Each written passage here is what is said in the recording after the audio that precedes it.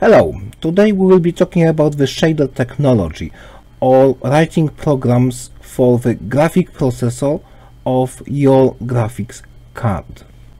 This lecture is divided into two parts. In this first part we will be looking into extensions in OpenGL and the route to the new brave world of the Programmable Pipeline, or shaders. This part will also include preparation of GLSL programs. GLSL is the programming language we'll be using for writing shader programs. The language itself, as well as some practical examples of shader programs, will be included in part 2.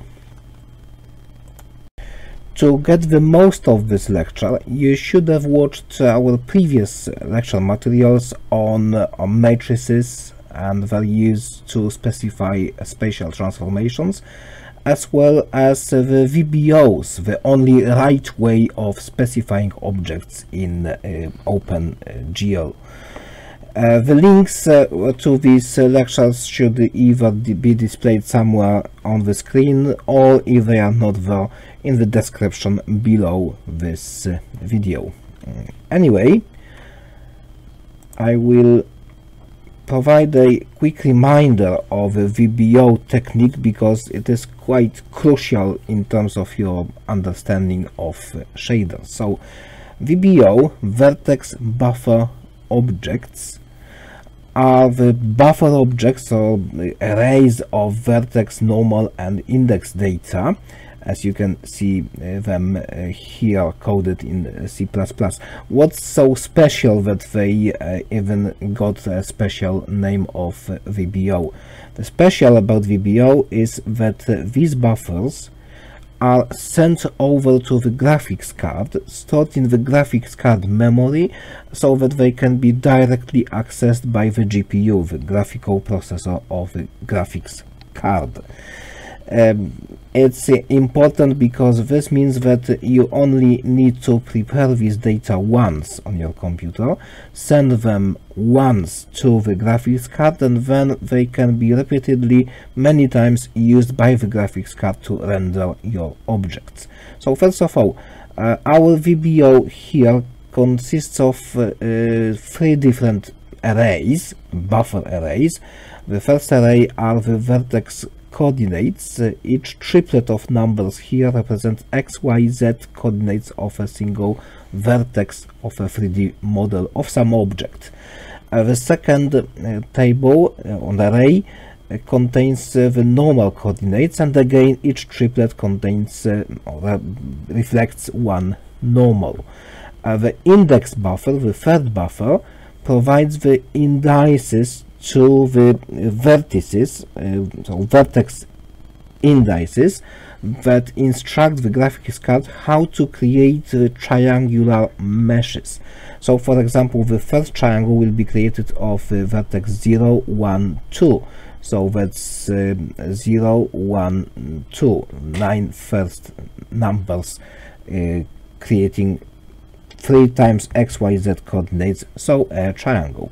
The next triangle will be created out of 3, 4, 5, and so on.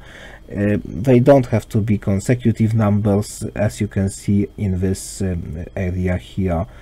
There is a small distortion to that. Okay, so that's one of the possible representations of 3D meshes. For more representations, you can always watch the lecture about VBOs. Once you have defined this data in typical application, this data will not be stored, will not be defined within your source code. They will be typically loaded from a 3D mesh file, from an external file somewhere. Okay. The point is that you need to have provided data on the vertices, normals and indices, and now in the next stage, and this would usually be in some kind of initialization function, we have to pack these data and send them over to the graphics card. So first of all, we need the names, so-called the names of VBOs, which are in fact unsigned numbers, but in OpenGL we call them a name. So firstly, we will prepare the vertex data by generating a buffer. So generation of a buffer is actually providing a name, so a number, usually just a consecutive number, to the variable vertex buffer that will be used subsequently to identify this particular buffer. Then we bind buffer. Binding buffer is the operation of notifying OpenGL that we are going to use this particular buffer. Okay, basically declaring anything as the right object to use, whether it is a buffer or a texture, is in OpenGL terminology called binding. And as you should know by now, OpenGL is a state machine. So once you set up an object, bind an object as the right object to be used, it will remain the bound object until you change it by binding another object at some moment in the future. So we created the buffer name, we bound the buffer, and this line of code here is to send the data over to the graphics card. So we have to provide some instruction to OpenGL specifying what kind of a buffer it is, so-called array buffer. We have to specify the size of this buffer, so size of the vertices array, the pointer, so that OpenGL knows where to look for this data, and this GL static draw is additional instruction for OpenGL, specifying that the information, the data we send, will be used for static drawing. So we will not, first of all, we will not read this data back from the graphics card, and they will not be modified during the use. So once they are sent, they will be just used for rendering. We repeat the very similar procedure for the normal data, so another 3 instructions, and for the index data with one very small but very significant difference. An index array is a slightly different type of an array, so instead of GL array buffer, we have to specify that this is GL element array buffer, just for OpenGL to know that the use of this array is slightly different. These are indices specifying the meshes, triangular meshes, not just the vertex data. Okay, so this is something you have to do just once during the initialization, just after starting your program or a game. It may take some time if you have huge buffers, but the good point is that once you have done it, your data is safely saved in the graphics card, ready for rendering. And how to render this data? This is the renderer for the VBO. This is non-shader version, so fixed function shader. We will change this code in the subsequent part of this lecture, but what you should have learned in your VBO lecture is that this is the code to be performed during the each render cycle, so probably in some kind of a render function. So we have to enable arrays, so specify to the OpenGL that we are going to use a vertex array and a normal array. And then this is the same function that we used previously, bind a buffer. So this is specifying to the OpenGL that we are going to use this particular buffer, the vertex buffer, okay? And then we have to tell which data within the buffer we want to render. We do that because we can send a larger buffer, and then we can choose just segments of this buffer to be rendered. But in this case, this vertex pointer will provide the pointer to the vertex data. We specify that this vertex data will be triplets of GL float values, so basically XYZ coordinates. Please keep in mind that OpenGL can also do 2D graphics, and with 2D graphics we would send two numbers, two coordinates per vertex. These two zeros, basically you can learn more details about these parameters in the other lecture, in the VBO lecture, but for now it's important for us that this is the start, the beginning of the buffer, so we will read data from the beginning of the buffer, and we repeat a very similar procedure for the normal buffer. And finally, please note that we don't have to specifically set up a pointer for the index buffer. We will do it in a different way, but we have to bind the index buffer if we use it. Again, a small difference. This is a slightly different type of the buffer, so we have to provide this information when we bind the buffer, index buffer. And now the GL draw elements is a function which will draw triangles based on 18 consecutive vertices using the index approach. So the vertices will be indexed, each index will be an unsigned integer, and we start from the index number 0 in our buffer. So that's basically how this rendering is performed. At the very end we have to disable arrays. That's a kind of a cleaning procedure. We will specify that we will be not any longer use vertex and normal arrays. So this was a quick, not so quick, but it's hard to explain more briefly. So a brief reminder about the VBOs. And now the new brave world, moving to programmable pipeline. All programming we did so far in OpenGL was based on so-called fixed programming. So here is a small animation that I once showed you in another lecture. Metaphor of OpenGL development. So these are early years of OpenGL.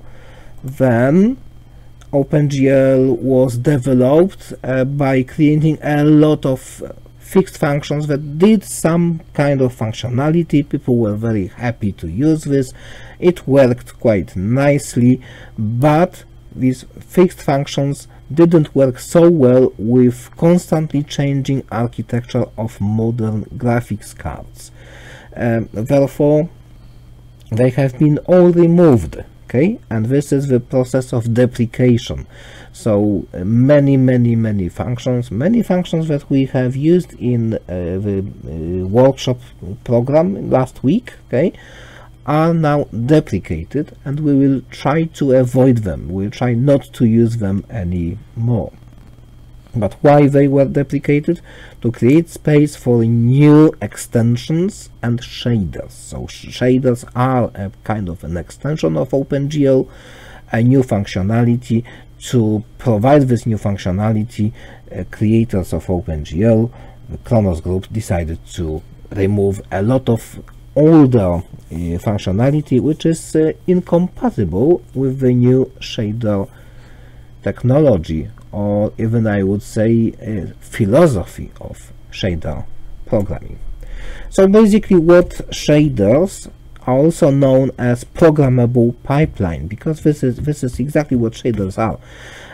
This means that some essential stages of the graphics pipeline are now programmed directly in your GPU, graphics processing unit, the heart of your graphics card. And you've seen so far how we can create VBOs, so buffers of vertex data, and send them directly to the GPU.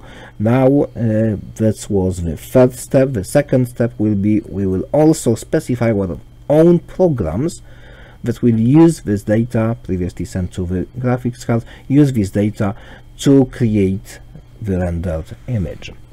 So shader is the program for the GPU. Alright, so programmable pipeline is the technology of using programs sent to the GPU, and these programs are called shaders. And now, this is a diagram that I showed you in, I think, the first lecture in this 3D technology series, and this is the graphical pipeline, sequence of graphical operations performed by the graphics card in order to create the image, to render the image. And now what we do, we replace some stages of this pipeline with programmable shaders. So the previous generation of OpenGL, like this, was all fixed. Okay, there was fixed operation. You could configure this operation by using fixed functions. Now you have a lot more flexibility, because some aspects, some stages of this graphical pipeline have been removed completely and replaced by shaders. So a chance for you to write your own program that would instruct the GPU how to process data. There are two main shaders that we will be talking about: vertex shader and fragment shader, so another part of this pipeline. In fact, we have even more than that, and here is the modern programmable pipeline, and with the purple color I'm showing here various shaders, and the fixed part of this pipeline, so the parts which we cannot program, we can configure them in some way, but basically we still use fixed functions to cope with them, are shown here in yellow. As you can see, this looks like a majority of the whole root is now programmable. There is one big, obvious, I think, advantage of this situation, and this advantage is you have total freedom. You can do everything. You can do really fantastic special effects by writing programs directly for the GPU. A disadvantage is that 3D graphics programming with OpenGL is no longer so easy as it was. I'm not sure if you think what you've done so far in fixed pipeline was indeed easy, but compared to what you are going to do now, it was much simpler and much easier. The simple truth is that once you switch to the shaders or programmable pipeline, your image will disappear, and this will be your experience very soon when you start the practical exercise and you will start implementing your shader. Why? Because there is no replacement for these shaders. So you are expected to write at least a simple shader which will at least provide the very basic processing of transforms, of vertices, and elementary light, okay, elementary lighting, without these fixed parts and without providing the shader. OpenGL does not provide any kind of default lighting model. Everything you have to write on by yourself. Fortunately, this is not so complicated, and even if the simplest possible vertex shader still has some code in it, okay, it's like 20 lines of code, something like that, it's not terribly complicated, and once you start, you will just develop this further and further and use mostly benefits, advantages of the situation than disadvantages. Okay, moving on. The new brave world of shaders includes 4 different types of shaders, and in this module we'll be mostly talking about the vertex shader and the fragment shader. The pixel shader is another name for the same thing. Pixel shader is the name used by Microsoft for the fragment shader, but the same thing in OpenGL world is called fragment shader. Vertex shaders and fragment shaders are two shaders that you must provide, because the system will not provide any default equivalent for this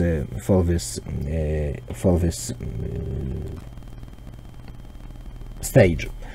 Okay, there are other shaders like tessellation shader, geometry shader, which are optional, so you don't have to provide them. If you don't provide them, then the pipeline will provide the standard default processing for these stages.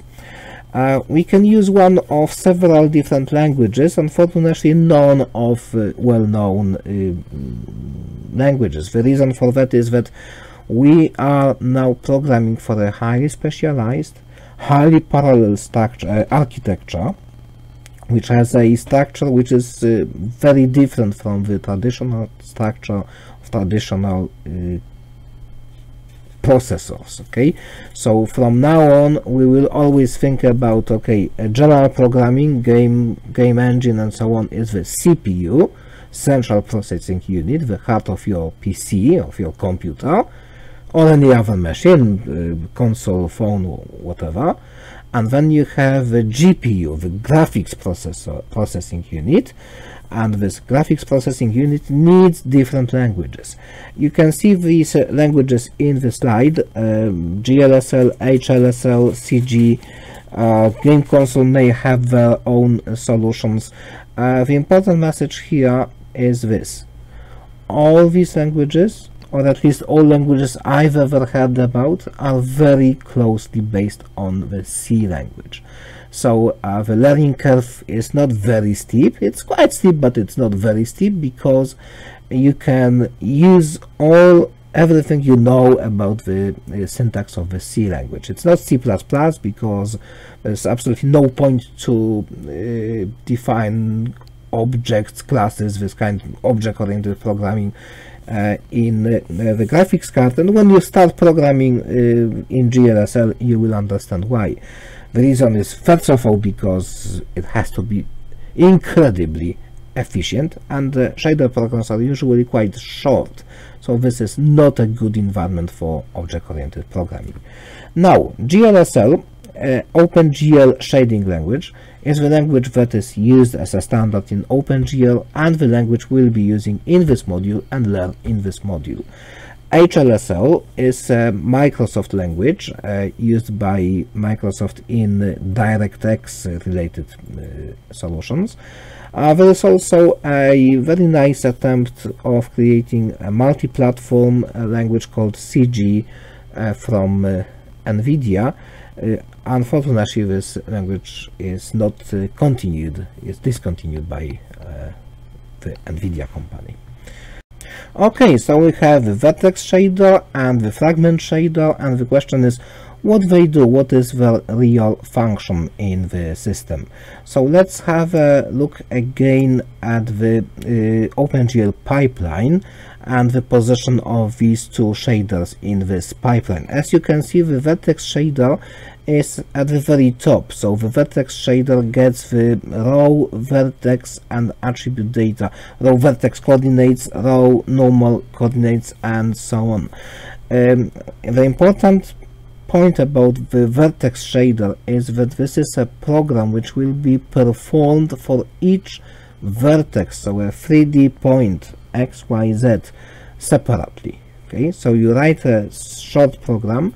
Then if your image has say 100,000 vertices, your vertex shader, the program you have written, will be repeated, will be performed 100,000 times each frame, okay, to give you a chance to do these three operations for each vertex separately. Okay, so it's important to remember vertex shader is performing its for a single vertex. It's not like a iteration through a number of vertices, it's just one. Alright, and what it has to do. The vertex data is provided in the form of VBO. This is why I told you that VBO is a prerequisite for this lecture. VBO contains just the raw coordinates x, y, z, but these are coordinates of the model. Okay, you will provide the transforms that allow to move this this model and locate it somewhere in the scene separately, and vertex shader has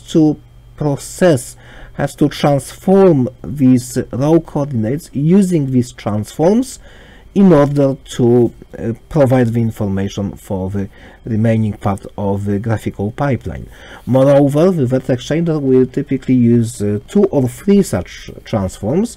So you learned about the model transform used to move the model to the desired position and orientation within the 3D scene. Then we have the view transform, which defines the position of the camera, and then we additionally have a projection transformation, which defines the perspective, the visibility cone, and basically the way in which the 3D scene is converted into 2D scene. You have implemented these transforms previously in your first practical exercise, and we have discussed them quite a lot, so I will not go into detail right now. I hope that this is stuff that you should be familiar by now. So this is the vertex transformation. Vertex transformation by those 3 transforms: model, view, and projection. Why I previously told you 2 or 3 transforms? Because in OpenGL quite often the model and view transforms are combined, so multiplied together to form the model view transform, which is a single transform. So it's either 3 model view projection or 2 model view and projection. Then the second stage here is lighting. If you have no light, you have no image. If without light, everything that you can see is total darkness, blackness. And this will be your experience when you first time implement the programmable pipeline in your program. If you follow my instructions, the first stage, the first effect you will see will be total blackness. And this will be actually showing you that you have started with your programmable pipeline, and only then you will install lights. Okay, so there is no such thing anymore as default lighting in OpenGL. Default lighting is deprecated, we are not going to use it, and even if you use a fixed function for lighting, it's totally incompatible with shaders. Shaders will have absolutely no idea about all those fixed lights that you set up in the CPU program. So just don't do that. We'll do all the lighting on board of the GPU in the vertex shader. And finally, and please note that this lighting is calculated per vertex now, so it's the lighting or shading value for the vertex. And the vertex shader will also calculate the texture coordinates, but into this we will be looking in more detail when we discuss textures later in this module.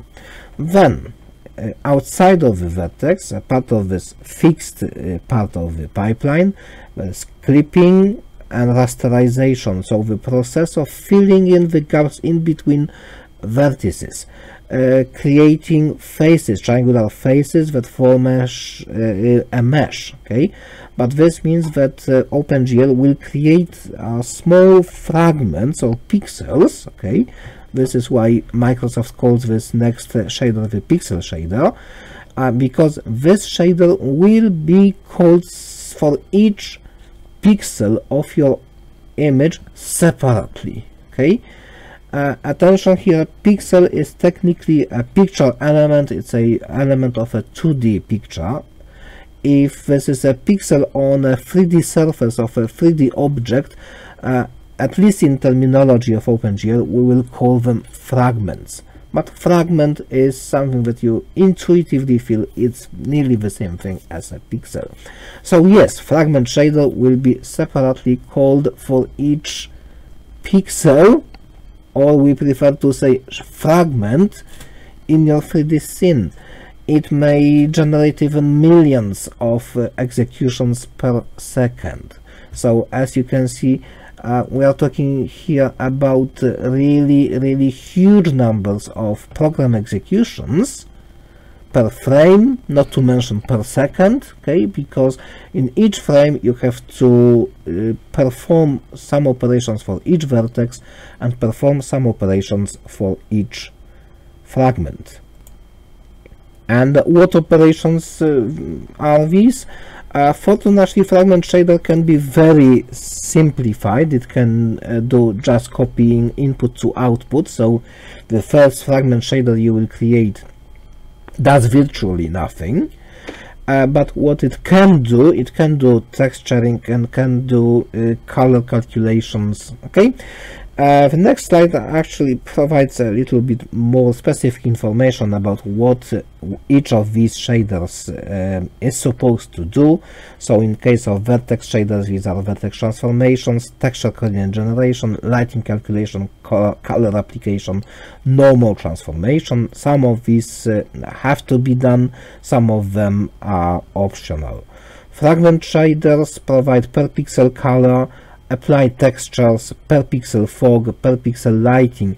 Some of these technologies like per pixel lighting are quite advanced, creating quite nice effects. Okay, but one important message here is all this happens really millions times per second. So firstly, your programs have to be well written, have to be short and effective, and also you can imagine how absolutely incredible efficiency does the GPU have. Okay, GPU is just amazingly fast and amazingly efficient. Without that, 3D graphics as we know it would be not possible. Okay, here you can see some more functions, special effects, things that you can implement using shaders. This is just a short selection, so bump mapping, reflections, mirrors, shadows, blending used in water rendering, fog rendering, this kind of stuff, but also algorithmic textures and something that's called GPGPU, which is a topic that is beyond 3D graphics actually, because what the GPGPU stands for is General Purpose Computing on Graphics Processing Units. This is, for example, NVIDIA's CUDA technology. What it really is, if you think about what I've just told, that these vertex shaders and fragment shaders tend to be performed many thousands, if not millions times per second, and that the efficiency of the GPU is absolutely incredible.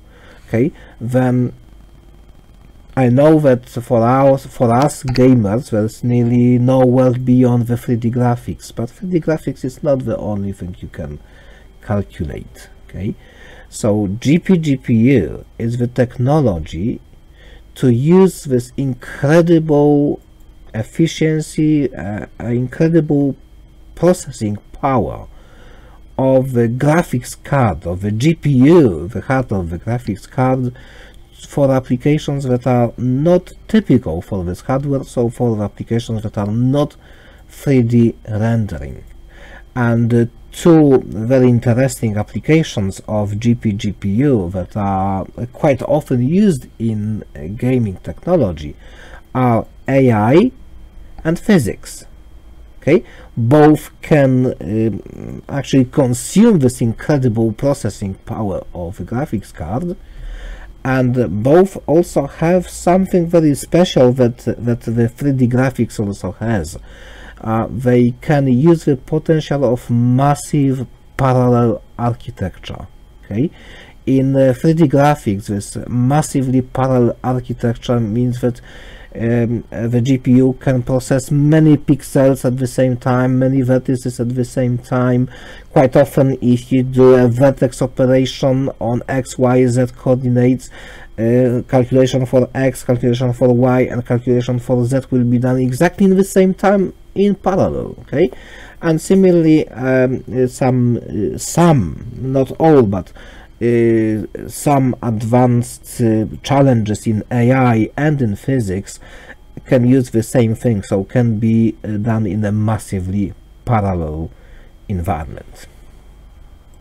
Moving on to actually the final part of this first part of the shader lecture. So there is another part in a separate recording, how to prepare a shader program. Okay, first of all, you have to write this shader program, and you will write it in GLSL. We will be looking into GLSL as a language in the next part, a big part of separately recorded part of this lecture. But for now, it's OpenGL shading language, also known as GLSlang, yes, GLSlang, and this is high-level shading language based on C for programs running on the GPU, and it replaces the previous ARB assembly language. So you see how lucky you are, you don't have to program your shaders in assembly language anymore. This was my first attempt, historically my first attempt to write a shader, and it was absolutely difficult, absolutely terrible, and absolutely confusing. My first shader was written in an assembly language. Okay, so then when high-level shading languages appeared, there was such a revolution. It was really beautiful. Okay, so programs for the shader, so for the graphics card, are prepared in text form as C++ or anything like this, but unlike most of the programming that you normally do, they will be compiled and linked in runtime. Okay, and this is mostly because compilation is performed by your graphics card drivers. And why is that? Why you cannot just have a GLSL compiler somewhere? Because the binaries that are produced are very strictly platform dependent. Okay, you may have a particular NVIDIA GPU, and if the version of NVIDIA is changed, your binaries can be incompatible. Okay, so that's really very dependent on the architecture you have in your graphics card. So it would be absolutely impossible to compile GLSL language and provide, for example, sell a game with all shaders already compiled. The recent extensions in OpenGL allow for the binary executable to be pre-compiled, and it also happens at the installation time. So when you purchase the game, it's still not compiled. Okay, shaders are somewhere there in the source text format. Only when you install the game, your shaders can be compiled then and stored in the binary format. We will not use this approach. We will store shaders in the form of a text file and compile and link in runtime, simply because it seems to be a simpler solution for us. Okay, we need to change these shaders on a very regular basis, so that's the best thing for us. All right, you will be using in this module a library that was created specifically for this module. Its name is 3DGL. It's quite small, but it contains some nice tools which make your life seriously easier when loading, compiling, linking, and using shaders. So what you need to know about using shaders? As you can see, the process is quite complex. It's 8 steps altogether. All right, so you first have to create shader objects. We will usually create 2. one vertex shader, one fragment shader. Once you have them, these are objects, okay, C++ objects in fact, you have to load the source code. Usually we will do it from a file, okay, not usually. In this module we will always read them from a file, and you have to load the source code to the shader object. Then you do the compilation, okay, to compile. The shader object will use a specific function somewhere located in the graphics card drivers, and then you will create the program object. Program object is like a the main program, which will be connected or attached to each shader that you have created. So we'll start usually with creating just two shaders, so you have to attach your shaders, your vertex shader and your program shader, and your vertex shader to the program object. Then there is the process of linking. Yes, shaders have to be linked. I will explain what exactly linking is at some later stage, not now yet. And then we have to bind the program ready to use. If you remember VBOs, we were binding VBOs, okay? Now we will bind programs, so we will specify OpenGL, hello, this is the program I want to use, and this program contains an attached fragment shader and vertex shader. And these 7 steps discussed so far have to be done in the initialization stage, so in one go, usually in the beginning of the program. And then in order to work with shaders, you will have to send data, okay, various types of data to the shader so that you actually start rendering something. And of course, throughout the whole process, you should check for errors. All right, so first of all, we will create a C3DGL program class object of the class C3DGL program. This class represents the program object, and so create the program object. And if you wonder why I'm starting from the step 4 of this procedure, the reason is very simple. This GLSL program has to be defined as a global variable, so somewhere in top of your file, global variable, because it will have to be referred from various places throughout across your code, okay? So that's step number 4. Now going back to step number 1 and all other steps. This code should appear in your initialization function, because this is something you should do only once, unless you want to redefine your shaders at some later stage.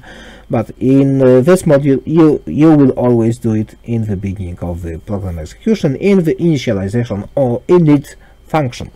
So we will create 2 objects of the C3DGL shader class. One will be for the vertex shader, one will be for the fragment shader. Then they can be defined as local variables inside the function, because firstly they will not be used outside of this function, and also they don't have to exist once they are used, attached to the program. They've done the role, they can be automatically dissolved. Okay, so for each shaders we created, that's important stuff. Okay, so create the vertex shader, load the source code from a file. Please note that this is the path to the relational path to the source file, and it's called basic.vert.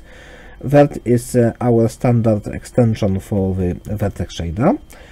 And then we have the compilation. Okay, this if return false, it is the procedure of checking errors. So each of these functions will return false in case we had any error, and it will also display a short message in your terminal window, this black window you're working with.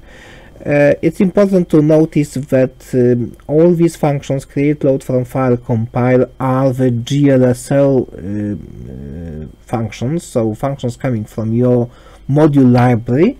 If you were to program it directly in OpenGL, this code would be much longer and much more complicated. Then we repeat a similar 3-line code for the fragment shader, and then we create the program, attach the vertex shader to this program, attach the fragment shader to this program, link, and use. This use is the same thing as binding. Okay, so binding a program is called using a program. And that's everything you have to do to start with shaders, and as I mentioned previously, to see the darkness of your new image. Alright, now the next step is to send data to shaders, and this slide is quite crucial. Okay, I will probably come back to this slide at some stage later on, because I have some concerns about the attention span of some of the listeners, and what I'm going to do to talk about right now is absolutely crucial piece of information if you want to program shaders in the future. So basically, for the GPU program, for the shader to be usable, you have to send some data to this program, and this data come in two flavors. One are so-called uniform variables. These are various things that you want to use to configure your shader program. They will be sent directly from the application to the shader, and they will remain constant for at least a single primitive, so for a series of vertices and a series of pixels, fragments, sorry. Examples: all the transformation matrices that we send over to the shaders are the uniform variables. All the information about the material light, okay, of course they can be hard-coded in the shader, but usually you want to set up this light from your CPP, from your C++ code, from your CPU code. Okay, and if you want to set up anything, transformation is a must, alright? But well-written shader program should be possible to configure this program by sending the light parameters, material parameters, and so on. And this is what we need the uniform variables for. So uniform variables are the data that you send over there. And then we have vertex attributes. Vertex attributes are the data provided on per vertex basis, and these vertex attributes include things like vertex coordinates, normals, and a few other stuff like vertex colors, texture coordinates, vertex blending factors, anything else. Okay, but from these first two, vertex coordinates and normals, you can guess actually that these are the VBOs. Okay, so vertex attributes are the data sent via the VBO, the vertex buffer object.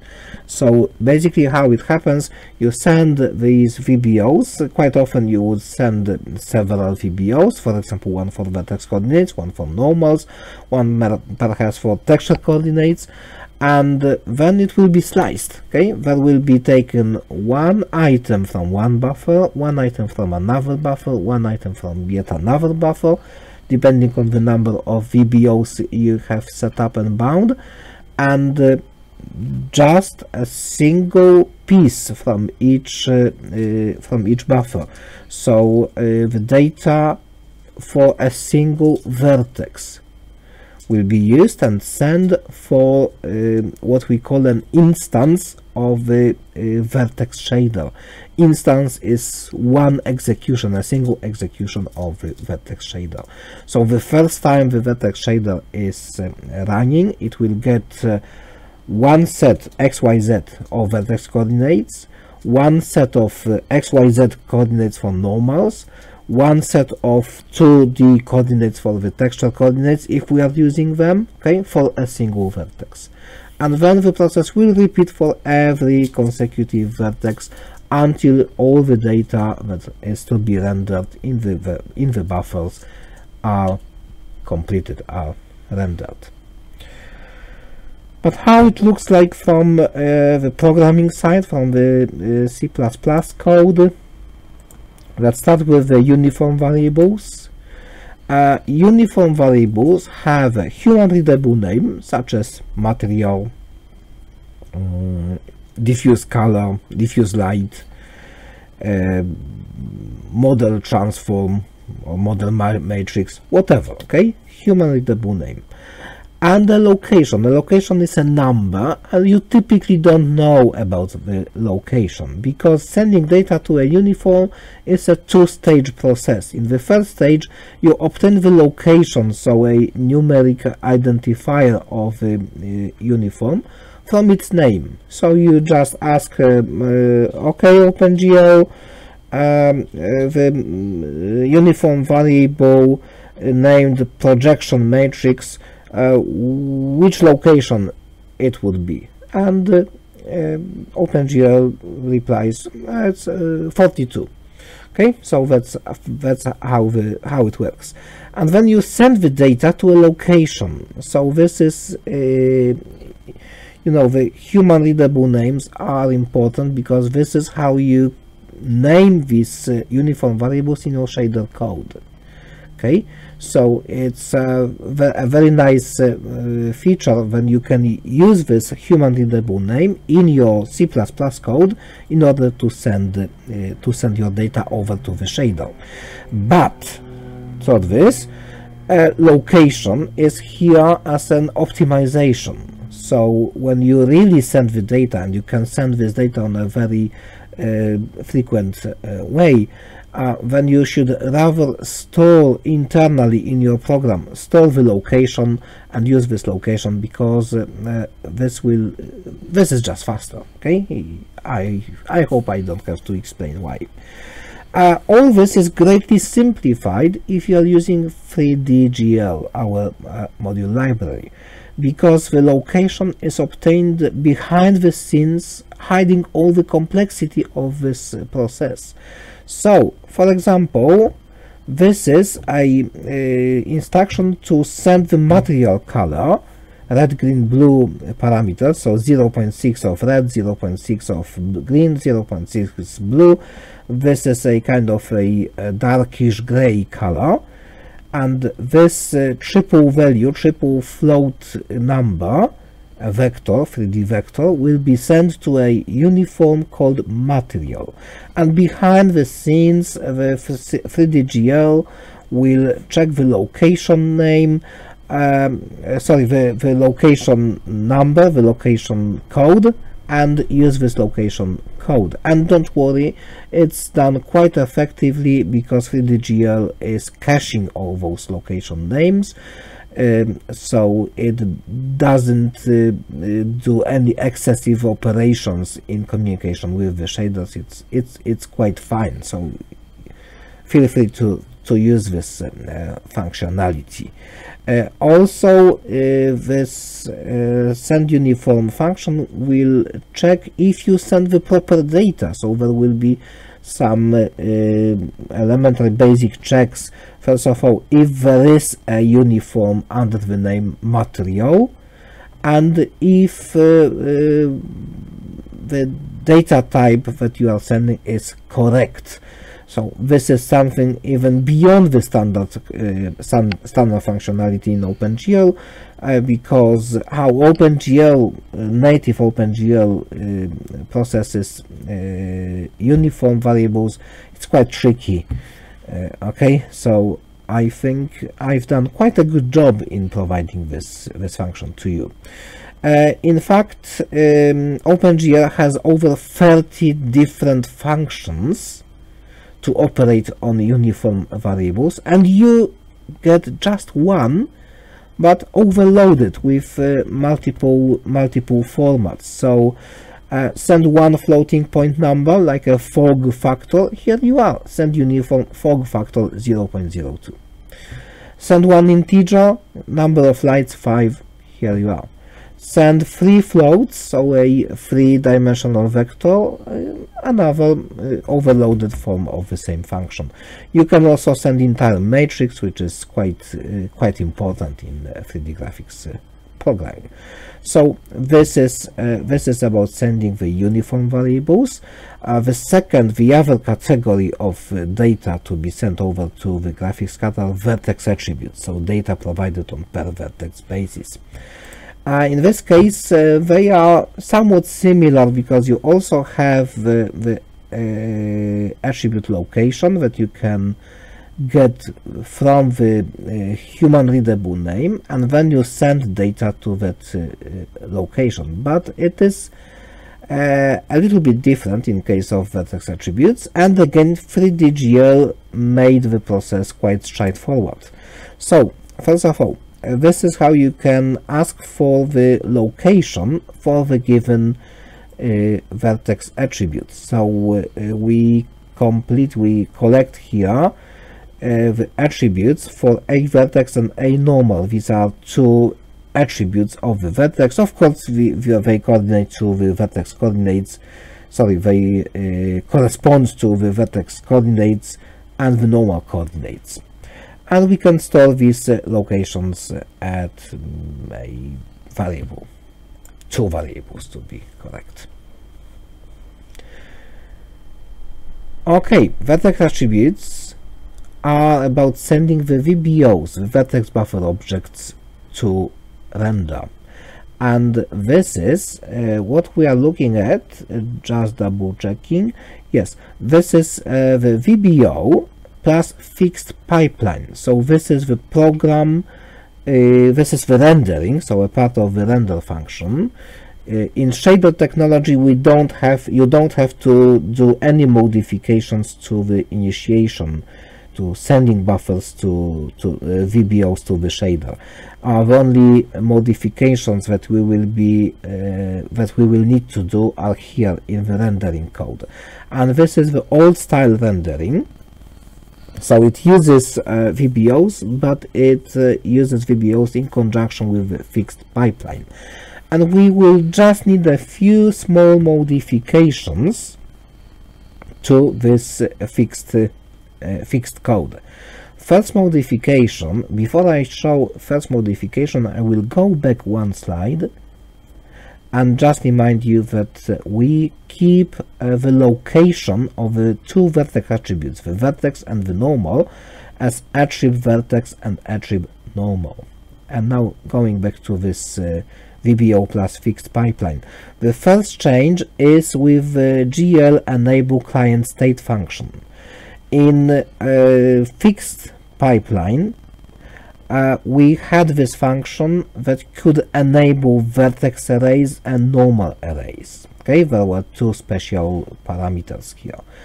No such thing any longer in the shader programming. Shader programming does not specify that you should send vertex array or a normal array.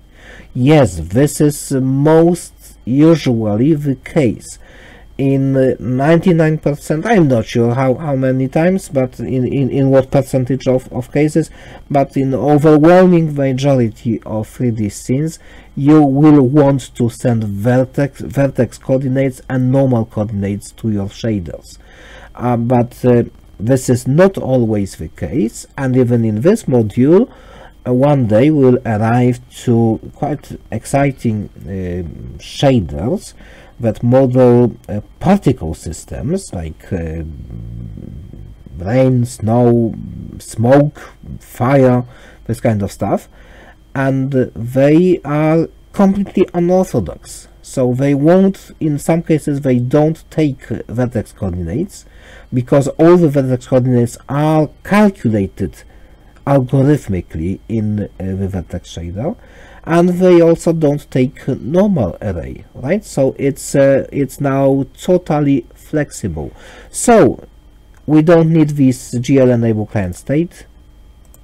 instead we have GL enable vertex attribute array, a little bit longer name, and not anymore a constant value like GL vertex array, GL normal array.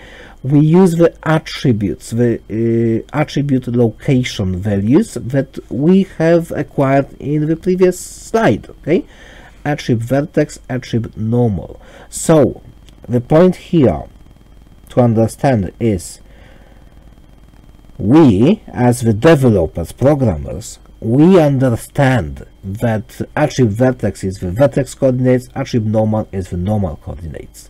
But OpenGL is now totally agnostic of this fact. OpenGL is not interested. OpenGL says, whatever you want, just send a packet in the VBO, tell me what the location code, and I will send it over to the graphics card.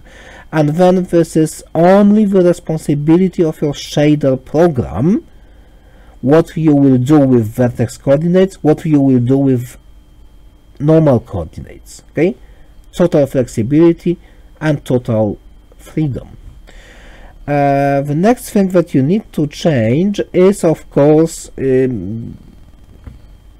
disable arrays. So we will now use the GL disable vertex attribute array, and you have to provide attribute vertex attribute normal.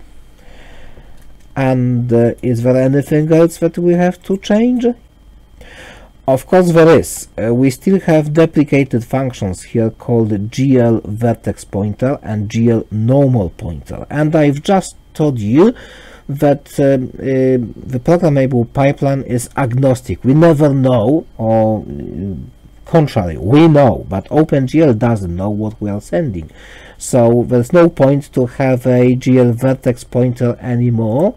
We now have GL vertex attribute pointer function. Okay, this GL vertex attribute pointer has to specify which attribute location we want to use.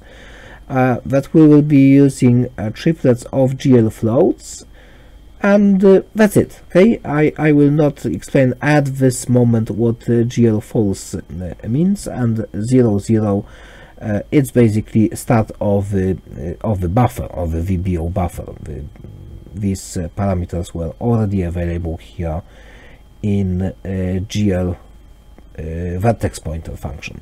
And a similar change to the GL normal pointer. Please note that this time we have to specify that the normal is a triple GL float. Okay, and again from the beginning of the buffer, and you know what, it's done. Okay, this is VBO with shaders. So the rendering code, which is here, binding the indices and drawing elements, there is absolutely no change here. So the code is reasonably similar. Some changes in the functions to reflect a new flexibility, total flexibility of this programmable pipeline solution. But most often you will use simple tools available in 3D library. So whilst I want you to understand the underlying details that I've just presented, in most cases you will just create a 3D model, a C3DG model, for example a teapot, of course, what else?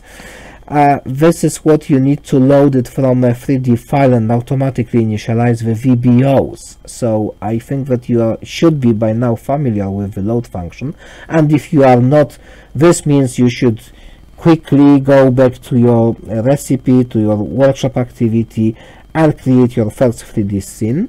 Okay, and the 3DGL library is as a standard using the VBOs, and then we render. To render with shaders, you don't have to change anything in 3DGL code, because the 3DGL code will internally check whether you are using shaders or not, and will choose the correct code to process rendering, so the code that I've just presented. Okay, so it looked complex, but fortunately with the 3DGL library it's not so complex after all. It's all you need to know about preparing shader programs for use. It may be a lot to absorb, but it will all become more logical when you try it yourself and get your first 3D scene rendered in the Programmable Pipeline, or chances are you already have. Moving on to the GLSL language, but this will be the second part of this lecture. For now, I thank you for watching and invite to the shader technology part 2.